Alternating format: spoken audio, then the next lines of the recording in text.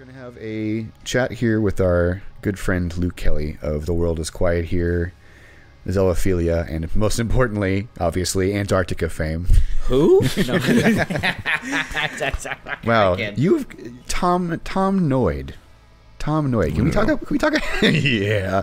Can we talk about Tom Noid for a second? Can you tell our listeners about Tom Noid? Sure. Where do you want to start? Where do you want to know? So, where did you get that moniker? So, for our listeners, Luke, I know Luke from way back in the day. He had a band called Boreum, and his moniker, his stage name, Nom de Plume, was Tom Noid at that time. So, where did you get that moniker? I just have to know. So, and I was really in the phase of that happened to be during the time when MySpace was still a thing, and you only were limited to doing 4 tracks. So you make a band profile, and you're limited to do 4 tracks. So essentially, you were only able to upload an EP's worth of music. So I was making artist names for the different projects I had. So there'll be like one hardcore metal deathcore project. I had something called I forget what it was. It was like Dime Street Carnival Band. So that was one other project. And then one of them was, I just wanted to do a solo project. It was kind of more like weird, jazzy, Tom Waits ripoff. And I decided to just go with that project. But the name that I got for that was, in our hometown, they had an art exhibit of just local artists, and one of the sculptors there was named Frank Noid. I probably got his name wrong because it's been that long ago. And it was just this very bizarre looking, it was like mutated fish sculptures. It would be really hard to describe, but I had never heard that name Noid, so, and I was listening to Tom Waits at the time, so I just threw Tom for the first name. So thank you for remembering that question. That's been a burning question for like 2 decades. Okay, so basically I was just trying to steal other people's identities as my new artist identity, so, very, very apt. Amazing. The rest of my life. So your first band was what then? My first band? Yeah, what was your first band? Where did you get your musical start? What got you into music initially? You've been having musical diarrhea for years. You've been spewing shit out. You've been enjoying quite a resurgence, a renaissance, I want to say, of just Renaissance man of creativity in the last 5 years, specifically with your solo project and your voice acting stuff, and you have done you've done so many different projects recently. So what is the start of your musical journey? What got you into playing music? I didn't even think about that for a while. I guess I would say that actually, really, I just want to get into music to be like my brother. He just got a guitar. I remember he got a Jackson Dinky guitar. I thought that was just the coolest. Huh? Shredder. Yep. So I thought that was just the coolest fucking guitar ever, and I just wanted to play guitar just like my brother. But then I realized, finally diverging my identity from my brother, I actually liked music as it was, and trying to teach myself how to play and kind of stumble along through it, just like how everyone else does in their musical careers. Just start as a 10-year-old, 12-year-old kid, somewhere around there. I forget which band came first. I think my very first band, when I was 13, 14, it was a metal band called Overshadowed. We were all in high school. Overshadowed? Overshadowed, which I don't... That sounds like a Shadows Fall. What it sounds like to me. You know what? I think that was actually one of the bands that the bassist and drummer listened to. So we were 3-piece. I guess it was a very odd mix of trying to combine our influence. So I'm trying to remember. The drummer was really into Lamb of God, Mastodon, Slayer, old Metallica. The bassist was definitely more jazz influenced. He definitely loved Black Sabbath. Weird Al Yankovic.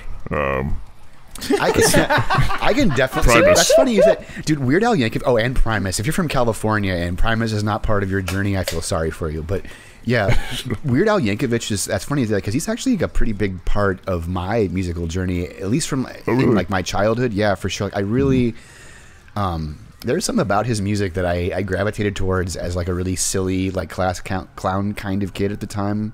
I was like really, I was like trying to be funny too. Was the thing. I knew I was funny, and I was trying to be funny, and I was trying to be funnier, and I really sort of gravitated towards that kind of stupid shit. I'm gonna step in here. I'm gonna step in here and say I sold Les Claypool weed in 2015. Boom. That's it. Wow. That's all I want to say. That's Levi's biggest claim to fame. He was a huge germaphobe. I shook his hand once. He wiped his hands, was very upset, and then I was so happy I shook his hand again, and he got very upset that I shook his hand a second time, and that was about it. It was very awkward, but he bought my weed, and that was it. So. Did you like fanboy out on Gush on him? I did, and he was not very happy about it. He was just like, "Stop shaking my hand, please," like that kind of thing. It was good. It was a great time. We're friends now. So you should have said, "I love your work on At the Pump House" or Behind the Pump House. That's his book. He would have appreciated that. Okay. Honestly, I fanboyed. I gushed. I basically, I'm pretty sure I just shook his hand and just named albums of Primus at him. That's so funny. Thing, you know. So I blacked out. I can definitely see. I can see Primus and Bungle coming through your music in like a big fucking way. Holy and fuck, the playfulness, the humor, the sardonicness. Is sardonicness a word? Is sardonicness a word? I don't know. It is now. Sardonicism. To the sardonic tinge. I'm so ignorant. I'm just gonna believe it right now. It's like, yep, that sounds good. I don't know enough about sardonic to dispute that. But yo, dude, Luke, so. Well, you know, I'm sorry. Before I forget this, so can I just ask you more about your brother? So what? You said that your brother was a musician. Well, did he play in any bands that we've heard of? Or? Let's see. I don't think it'll be anything Mathcore Index would have covered. So I'm trying. Like local, because Ukiah is just so full of death metal bands that I feel like I may know that. Ukiah has definitely not a whole lot of death metal going on. It's got some metal going on, but not death metal. The only bands I know out of fucking Ukiah are death metal bands. So maybe it's that's my bias, perhaps. Luke, we're not giving your address out, but are you still in Ukiah right now? No, he lives in Los Angeles now. Oh God. Okay, thank God. No, it's I'll say it, since it's a big enough city. It's Sacramento. Oh, okay. Oh, Word. homie, you're closer to us than I mean, just good. Fuck. You're out of Ukiah. Just fucking move on. We need to kick it, dog. Jesus, I thought you were in L.A. Nope. So anyway, you're the opposite direction. Your brother, though. So your brother was a guitarist in a metal band, or? No, it was all punk or hard bands. I'm just trying to go in chronological order what bands he was in. So Bright White Noise. There's gonna be a lot of bands that they're like locally famous. Like if you were friends with them, like, oh yeah, I remember that band. But if you're like 15 minutes outside of Ukiah, you probably haven't heard of them. Legendary local bands is what I like to call them. Local. Yep. Yes. Like bands that just like mean so fucking much to some people on like a level that you can almost not even understand unless you've had a really close friend in a very like important local band. Yep. When you're like 1 degree of separation away from it, it's the importance on it, especially when you're in a small town, like is so magnified. Absolutely. Am I wrong? I mean, like, no, you're not wrong. I know you can't see me because I don't have a camera on, but no, I'm nodding my head violently. Cool. Yeah, man. I feel like Ukiah, just like Northern California, is just full of those microcosms left and right. Like you can go to any small town in California and find an area where there's like a legendary local band that like nobody's heard of, and you can't even find their music online anymore. I believe we call that a scene, Christian. We do. Yes. And before that, the internet documentation, less stuff is like available to listen to, obviously. So anyway, what was I going to ask you? So you started probably going to shows really early. Then, what was your first show? Oh, jeez. Your first like heavy. What was like your first like heavy like metal or punk show? I think I don't even remember what it was. It was at a school. It was outside. I was like 8 years old or something like that, and there were the intimidating teenagers, the punk rock looking teenagers walking around, and that's when you cross the street to the other side. I wouldn't. Yeah, so I wouldn't be able to tell you what it was. It was just. I just remembered it was punk music, and I just remember that my chest was shaking from the kick drum, and so I thought that was. Oh wow, this is so exciting! I'm almost scared. And yeah, to feel it on such a like molecular level is like life changing for sure. Yeah, I jeez. I'm trying to think of a band or a show that I've seen where it was a band that I remember. I really wouldn't be able to tell you. I'm sorry. I'm just absolutely drawing a blank. So that this. Appreciate your honesty there, Can man. I tell you my first heavy show, Luke? What now? Can I tell you my first heavy show? Go ahead. Skillet. Skillet? I saw Skillet. They are a religious metal band, and they've gotten more and more worse through the years. Yeah, yeah. It's like Trapped before Trapped existed. Yep. They're like the original Trapped. They're like if Trapped and Hoobastank collaborated 20 years ago, 30 years ago. Skillet might be a husband and a wife thing these days. I think like the wife's involved and stuff like just kind of like. I have a Skillet shirt somewhere. It's like I have a Skillet baseball tee somewhere. That I bought at that show. I've never seen it, dude. Because it's probably in storage. I need to bust that out and sell it online. It's probably worth $200 or something. No, you need to bust out your ball chain necklace and put those both on again. Let's get no back one into wants shit. no one wants 5 years of fucking my dead skin and sweat. Oh, ball chain necklace. Yeah, dog. Just what you took me right back to my childhood too. Yeah, you used to wear those too. You had like the whole get up for the Tom Noid character. You had like the lab jacket and like the mad scientist. That was post ball chain. Okay, necklace. that was post ball chain. Totally, that's fair. Yo, those two outfits don't jive. Do you have any questions about just Laser Chrono? Oh yeah, of course. We're getting there. Don't worry, because I have a I just okay, like, cool. I want to Don't worry. So moving this right along because Levi's getting impatient. I want to talk about your new shit, man. It's so fucking good. I just wanted to get for our listeners just to get into his background really quickly. So yeah. So we're really here to talk about your work with The World is Quiet here. You guys just dropped this album, Zon. We covered it. Via Silent Pendulum. Yeah, we covered it a few podcasts ago. One of my favorite records of the year so far. Really fantastic progressive metal that's just bringing me back to the glory days of Cimmerian. And I say that in the most positive way. So how did you end up meeting with them? Like how did you... That takes my question away. Yeah. How that happened. Yeah, exactly. How did you end up linking up with these guys? So the guitarist Isaac, I feel bad because we also Isaac and I semi-recently had this conversation like, how did we meet again? And I don't even remember. It was like as if we were always friends on the internet at some point. Love that. But it's like, are you going to go back 8 years on a chat and trying to figure it out? Yeah. Yeah. So I'm not sure how it came to be. I think Isaac found my music somewhere in some weird progressive rock Reddit thing, and I'm sure after I get off this podcast and talk to him, he's gonna quickly correct me. But anyway, so he found my music somewhere and then reached out to me through the Bandcamp, on Bandcamp, and then we were just like Facebook friends, and then he does this thing called Riffified, which I don't know if you guys have already. Yeah, that sounds familiar. So he takes. So it basically takes it's basically internet memes, just video memes, and then just creates the most like chaotic metal around it. Like so say if someone's talking, he would create a whole metal song to that person talking, and like every single moment would match up exactly to the syllable. But it's like every like half second is like, I don't know, it's just emotionally charged madness. And I don't know how parametric. I think parametric is the word to describe that. Parametric. I think so. Maybe I'm wrong. Okay. But yeah, I know exactly what you're talking about because I've seen mini videos of jazz drummers doing it to like It's Always Sunny clips. Yep. And that's endlessly entertaining. Yes, dude. Yep. So it's like that, except it's progressive death metal, and it's fully produced. And I have no idea how he does it. It's kind of like that weird mix between progressive death metal, but also kind of the same approach as like the old Looney Tunes music compositions, where like every single moment is jammed. Like the music is following every single movement of this show, every bing bam boom, the sound that there is, or if you get run over by a car, or if there's you get dropped on by an Acme safe. So anyway, it's kind of like that, but just mind-bogglingly absurd the way he does it. So anyway, all right. So that's a really long-winded way. Yes, that's a very long-winded way to say we met on the internet, as all good friendships start. And then we were just friends for many years later. Well, not many years later. We were friends for many years up until we were talking about the album, Zon. And so what happened was, for one reason or another, their vocalist was no longer in the band.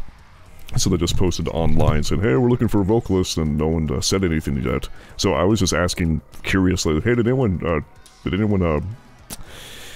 check in with you guys? Did anyone, audition or anything to get any nibbles? And it was like, oh, well, no, but since you're asking, you want to be part of this record? And I didn't mean to be. I was just asking. Just asking sincerely, curiously, hey, did anyone reach out to you guys yet? So that's how I got. That's how I got part of Zon. That's the very short version. We talked about this like 2 episodes ago when we covered you and everything like that. But I gotta say, man, you really have fun with your vocals, like that boom chip boom chip. The ad-libbing at the beginning of the Helix, whatever it is. Yeah, that was really good. Like what like perfect timing for that. Specifically, like what, like I'm gonna call that almost like a filler in a way, like in a funky filler way. Like, what made you do that? Yeah, was that just like, was that spontaneous? Or, yeah, was like a joke, like planned? An inside joke, or like what, like because it works so well, and like if you do listen to it, you're like, motherfucker's just going boom, but it's like, yeah, sort of eurythmically rather. It's not really to like the tempo of whatever is happening on the music necessarily. It's like you're vibing yourself, Unless you're creating a polyrhythm, and I'm just like not savvy, but. Well, the funny thing is all the layers except for that boom chaka bow wow part is Isaac actually we were going back and forth, but well, not just Isaac, it's the whole band, but we were going back and forth, and Isaac suggested.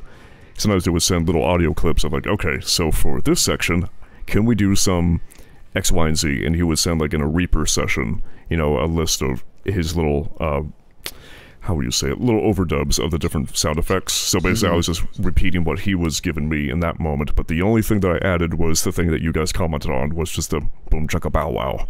Okay. I don't know, I just felt like, I just thought, I'm really surprised that anyone decided to comment on it, because I thought it was something that was going to be one of those things that no one would even listen to or would even know. No, it's over so quickly. It's like sort of just like this minor detail, but like it's so like whimsical and playful that it really sticks with you. I mean, like you can listen to a song, right? But are you really listening to it? But like it's like I listened to it, and like the second time through I was like, what the fuck? Wait a second. I was like, is he just going boom chicka wow wow? Like, what the fucking shit, dude? That's brilliant. You know? I'd like to think that we challenge each other to like listen to the songs like a different level, to where you pick up on subtleties like that, or to the point where that you're able to comment on it. Mm-hmm. But yeah, in this case, I feel like it adds quite a bit to the beginning of that track. It's such a like light humor to like the banger that's about to happen, like through the whole rest of the fucking album, right? That kind of thing. So did you compose your vocal parts, or was it a collaborative process, or how did that work? Did you like write the lyrics, or did you both write the lyrics? So the vocal melodies, the actual vocal parts, that's very collaborative. There's some part. So the lyrics, I didn't have a hand in it. Thank God that I would not been able to. Not been able to come up with that concept or be able to put together the lyrics to fit that story that they were telling, their magnum opus that is Zon, for the whole concept. So thankfully, the boys, I think it's mostly Tyler and Ethan, they wrote the lyrics for that. And that's nice when somebody already has a strong vision behind the project. Yeah. Can I ask you, like, as far as when myself, like, just not being in many bands and everything like that, like when this is happening, do they suggest like how you're presenting it, like like in the song, or are they giving you dumping you with the lyrics and be like, all right, fit it into the song? It's very much a mix, so it's yes to everything you just asked. So what happened was, I really love this process, especially since it had to be done remotely, is that they set up a Google Doc and they put down the lyrics. And then in the Google Doc, they would, write their notes, hey, this is Isaac here. I think it'd be good if we did death metal. Oh my god, here. what a fucking nightmare. No. Really? It is. So to you guys, it might seem like a nightmare, but for all of us, I was like it seemed like the best possible way to go about it, because it kept everyone on, well, literally the same page, the same Google Doc, so to speak.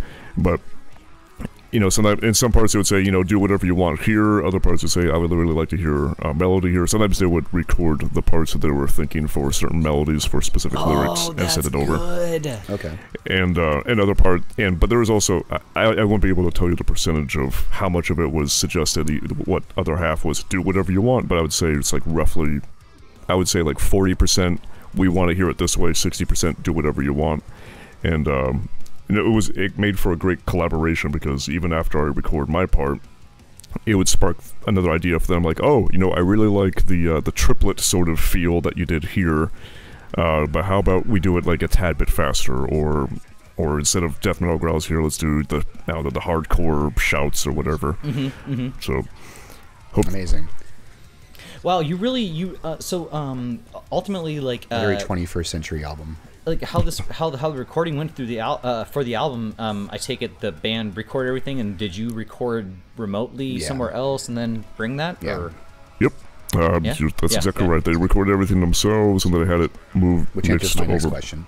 Yeah, and so they recorded everything themselves. Go ahead. I take it, Luke, you just did it yourself, like in your place, or did you go to a studio? Because naturally you're already making your own music forever. So that, because at the time I was at a duplex with thin walls, so I couldn't really. Maybe I could do boom chicka bows in there, but I couldn't really do in the. I get self-conscious. I have to have soundproofing. I can't do metal vocals in an apartment. Yeah, so I wouldn't be able to do that either. So what I end up doing is taking a laptop and recording the backseat of my car behind a bush before my ship broke. That's amazing.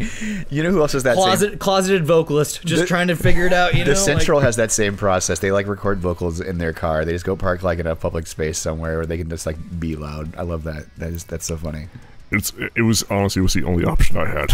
It was totally. So, recording vocals sitting down is not fucking easy, by the way. Let's be honest, everybody. Nope. No matter what in the scene, playing shows, trying to practice in a band or do whatever, rentals fucking suck. So you heard it here first. The vocals to Zahn were recorded sitting down. Yep.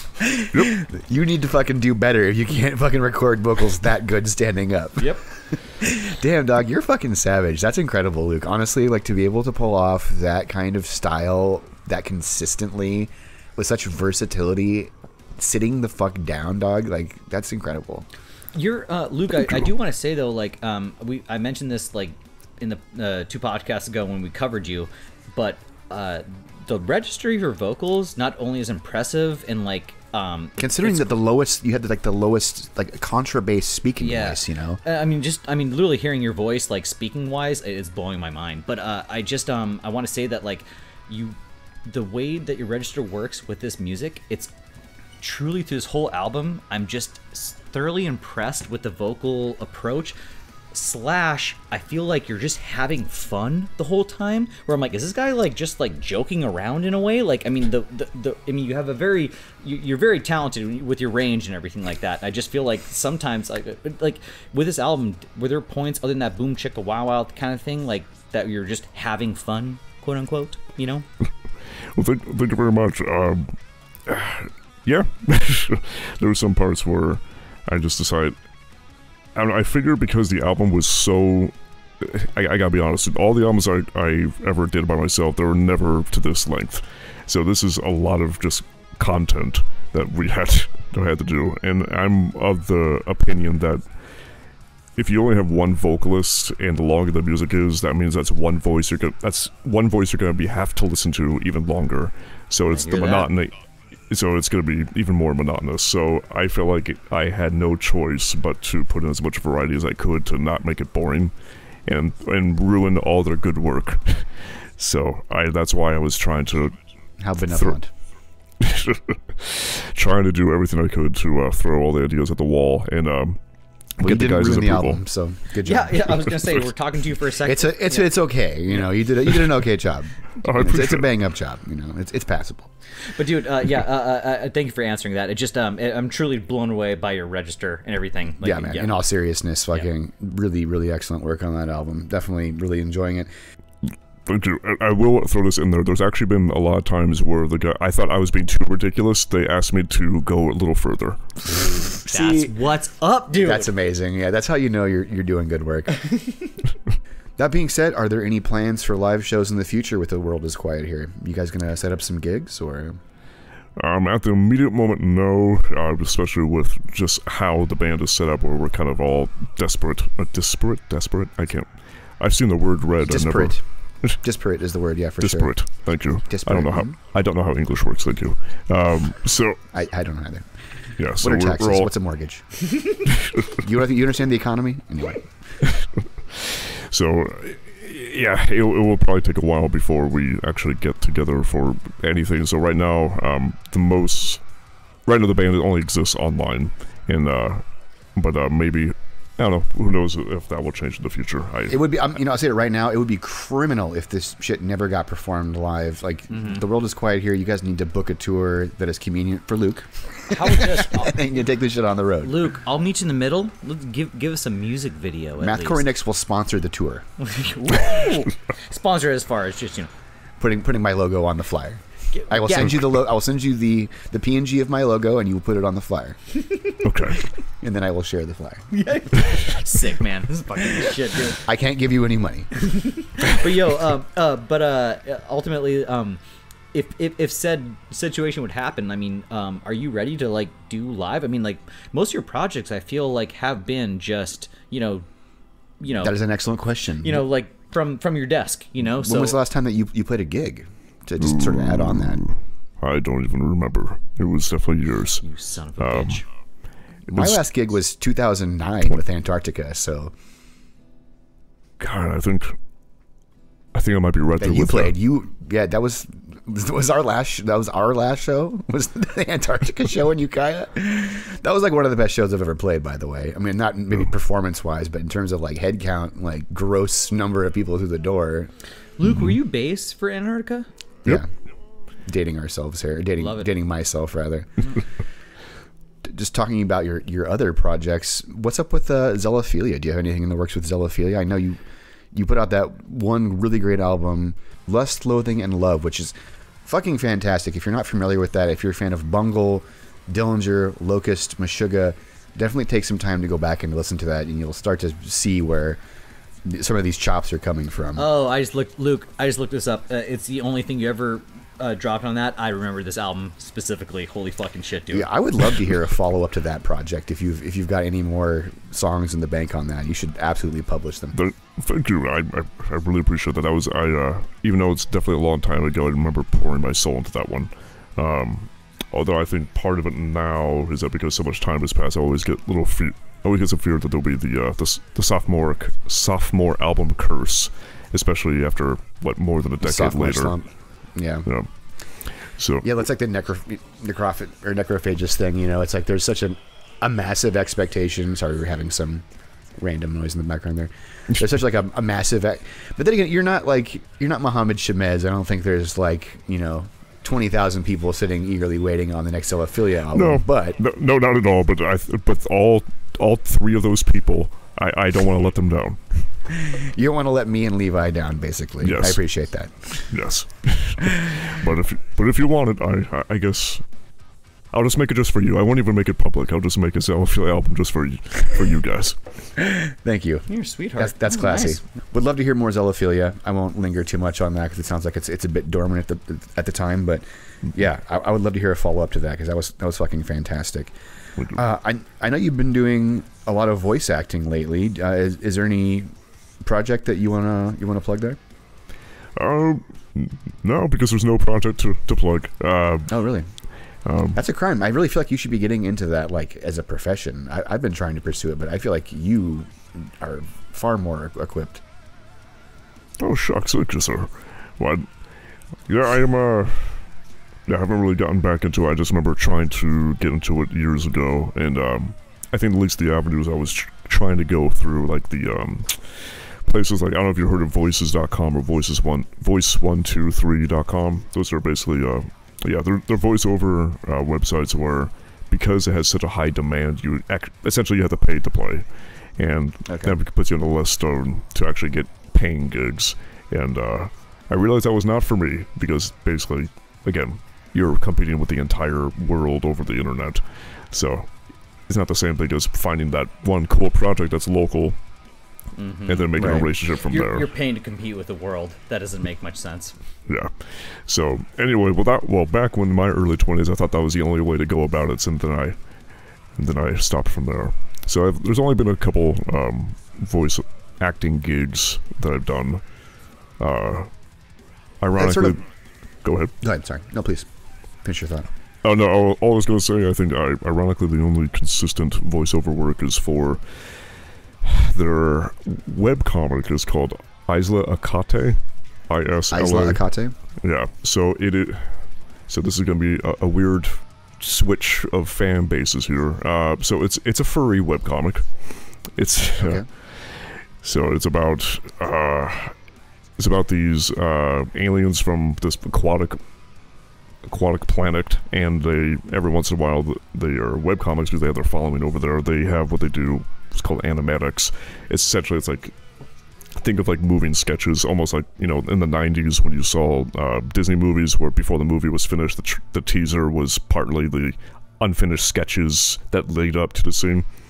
So think of that, but that's, you know, that's the video. You have music and voiceovers over this this sketched animatic. So it's like moving, you know, kind of like a moving webcomic. Okay. So wait. Like Newgrounds? that's the closest point of reference I can come up with off the top of my head. Wait, so you wait, Luke, wait, furry. So we're talking like you basically did voiceover for like a sexual like comic? It's not inherently. Come on. No, it's not inherently. Nope. It's the PG rated version, not that kind of furry. It's the family friendly furries, which I know is hard to believe. Like foxtails on their butts and everything like that. That's okay. That's fine. Nobody's dry humping everybody. Things like that. Not everything is grooming. So you started. So the reason I asked that is because you've been doing. I feel like there's sort of an element of voice acting to some of the projects that you've done. Like you've recruited people to, you know, like a large group of people to openly collaborate, just like with like random mouth noises and shit as well. That was when I just got lazy and didn't want to open up a new Bandcamp account under a different name, so I just threw that under the Luke Kelly moniker. Except I just added "and friends." Okay. Yeah. What are some of your biggest vocal influences going into recording this album? Like, what were you sort of drawing on for? You know, what were you like kind of like channeling, if anything? Let's see. I don't really do you have any any like big inspirations. Yeah, but unfortunately, it's more. I'm just mostly just drawn to certain techniques rather than think of people, especially when it comes to death metal growls. Honestly, I don't really have any specific point of reference for death metal vocals. Just kind of being around that sort of environment where you're surrounded by death metal all the time when you're playing shows and going to scenes is just sort of part of the. It's part of the water you drink. So right. So I don't really have any specific reference for that. For the weird vocals, as hard as I try now to try to shirk the influences from it, I can't because it's part of me now, is definitely Tom Waits and definitely Mike Patton. Yeah, for sure. I think that's the Pattonism, a dough with Mike Patton. Yeah, the Pattonisms are abundant and very clear with your stuff. And to be clear, you know, I still cherish that. I will never talk down to them. It's just that there was a period of like a decade where I was actively trying to sound like Mike Patton and Tom Waits. That now I'm at the point like, okay, that's enough.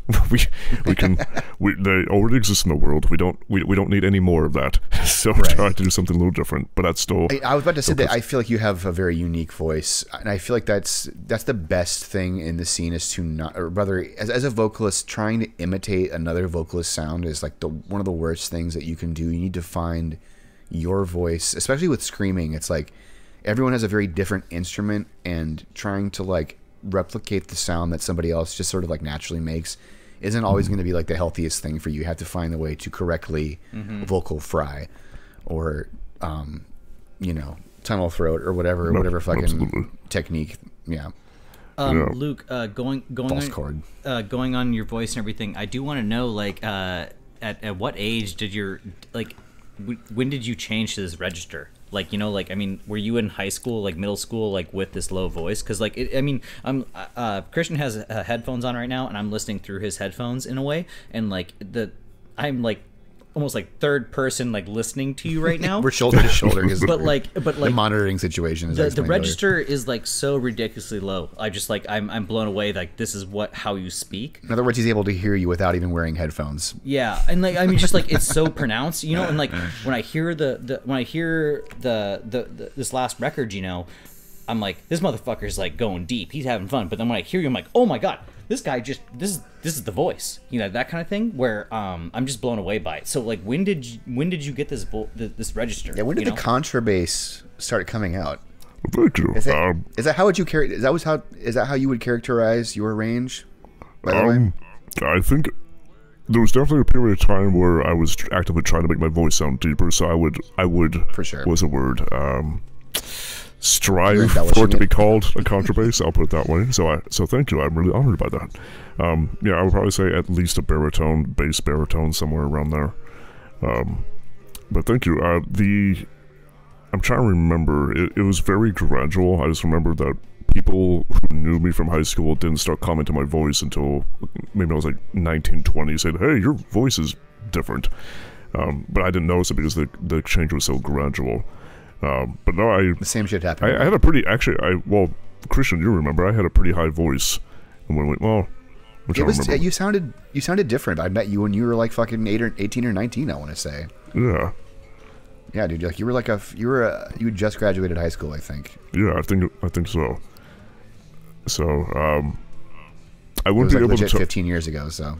Yeah, I don't think it was until my early 20s that.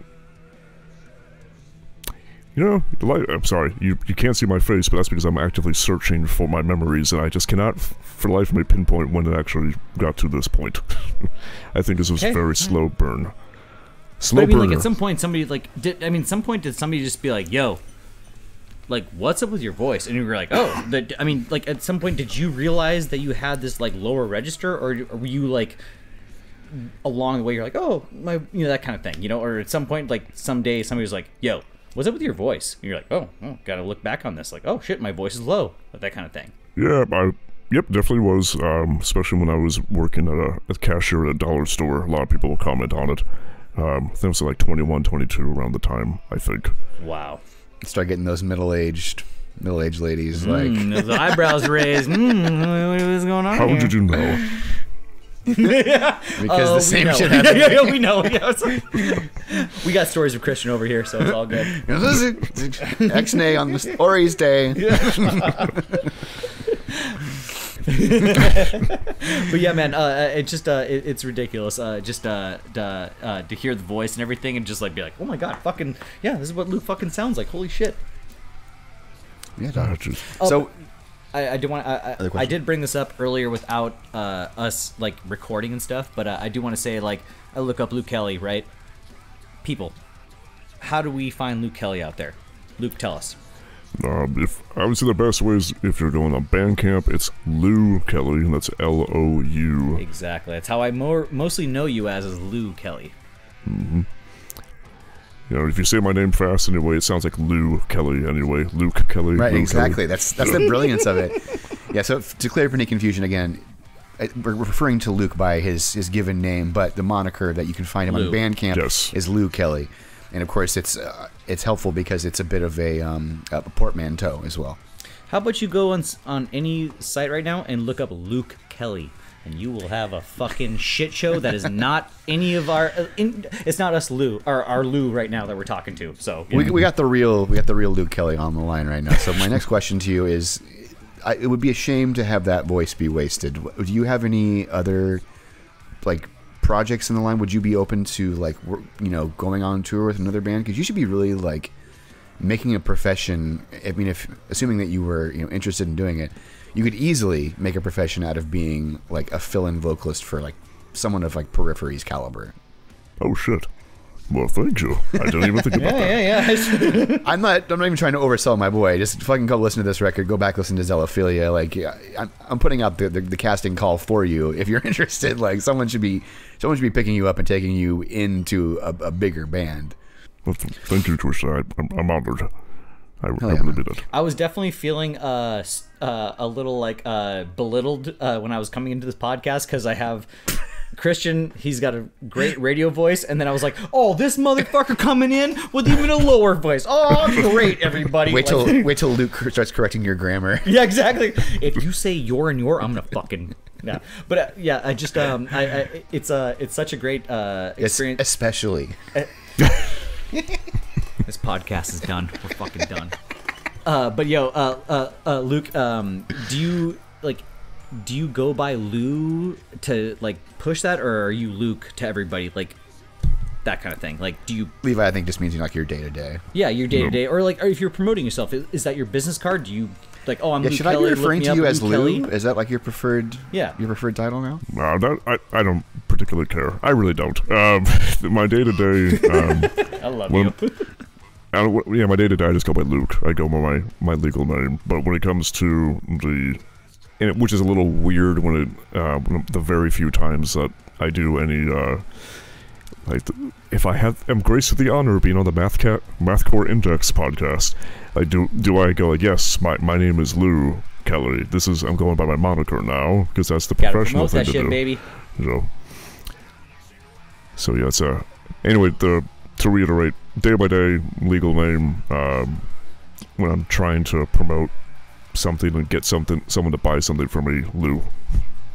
Duly noted. Okay.